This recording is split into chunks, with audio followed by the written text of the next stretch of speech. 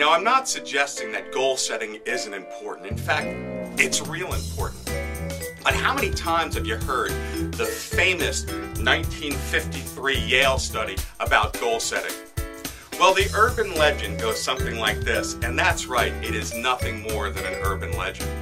But it says that the 1953 graduating class, they studied to see who took goal setting seriously and who actually wrote down their goals, their short and their long-term goals.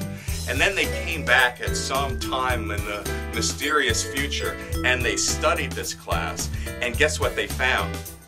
Only 3% of the class actually wrote down their specific goals of everything that they wanted to achieve. And when they tracked that 3%, amazingly, this 3% accumulated more financial wealth than the other 97% combined.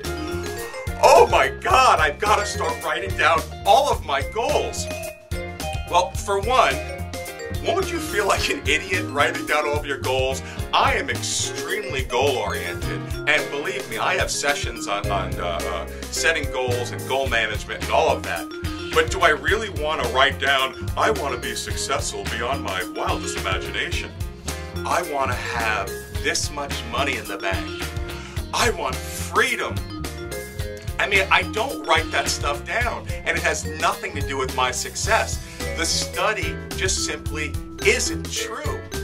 You cannot find anyone that will corroborate it. No one at Yale will corroborate it. It's become one of those guru pass on to person, and it has really become an incredible urban legend. So my point is, don't feel bad that you're not writing this stuff down, or all of it.